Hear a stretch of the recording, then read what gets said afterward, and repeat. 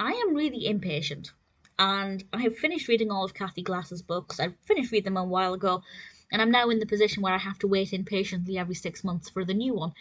So I decided to go back to the beginning, because when I first started reading her foster care memoirs, I read them a bit haphazardly. I didn't really start with any in particular. I initially got them out of the library before I started buying them on Kindle, so I just read what I could. And I thought, let's go back and read them chronologically. And it's definitely a very interesting experience to go back to the beginning. Partly because Cathy Glass, as a foster carer, she has children of her own. It's very interesting to actually go back and see these as young children. And in fact, in this first book, in Cut, she only has her son Adrian. Her daughter Paula didn't exist at this point. Which is certainly very peculiar, but also the changes in social care and the way that social workers operate. I'll talk a little bit about that, but I don't want to give away too much information because that's part of what shocked me and compelled me with going back to read this one. So if you're in the same position as me and you've read a lot of her books, you've read them all, do go back and read this one, especially if it's been a while since you read it, because it is quite shocking to see how, I'll say, how bad things were back then.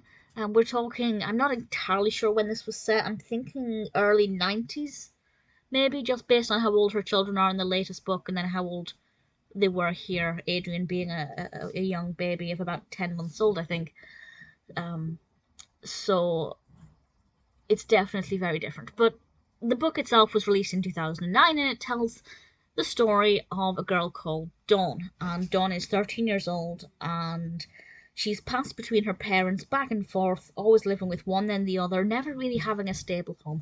And she goes to stay with Cathy, and while she's there, Cathy realizes that Dawn is quite a troubled individual, and she begins to display worrying behavior. She begins to sleepwalk, but it's what she does while she's sleepwalking that's quite troubling and quite frankly disturbing. And I'm not going to say too much about that. But Cathy does some digging, tries to find out more, and over time we learn more about Dawn and begin to piece things together. Now, I couldn't remember exactly what had happened to Dawn. In fact, I thought I did remember, but it turns out I was conflating it with another book, possibly one by Cathy Glass, possibly by another foster carer. So it was actually a surprise to me what had caused these behaviours, and I don't think it was predictable. I think it was definitely something that kept me hooked until the end and beyond the end. You know, I still have questions that I'd love to get answers to. The answers just don't exist, unfortunately, but it was one of those books that I read, and even with the second time reading it, I was just compelled all the way through. Dawn is generally a likable character.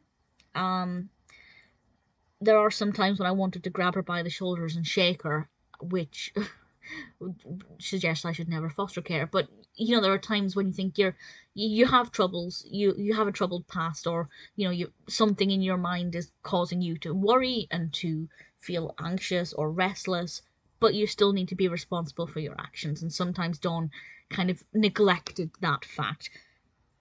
But it was all very interesting. I will say it's very triggering. I won't say with what exactly, but the title might give it away.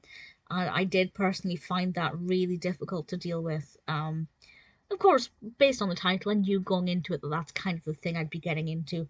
But it's triggering, but it's also educational and eye-opening. And I think that that's the most important thing here. As I said, it does look at, well, it doesn't look at the differences in fostering, but it certainly highlights the differences between now and then. And there's a character in this called Ruth who I wanted to slap because she just seemed clueless and completely disinterested, which is not the way to do things. And it is quite shocking to think about how little involvement social workers actually had with the children they were meant to be caring for. And it's any wonder that Cathy Glass continued to foster, to be perfectly honest. If I'd had those experiences early on with such little support from social workers, I don't know if I'd be able to continue. She is genuinely a hero. Really thoroughly enjoyed it, of course. Very fascinating to go back to the beginning. I am currently actually halfway through the second book. And even now I can begin to see changes in the way social workers operate. Really thoroughly enjoyed it. To be honest, normally I'd say if you haven't read any Cathy Glass books, go to the beginning.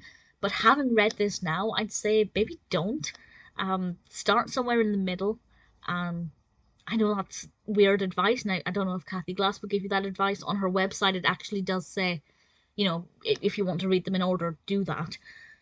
But I don't think it's the best example of the kind of experience you can have from her books. Because most of her books, after say the first one or two, she's a very experienced foster carer.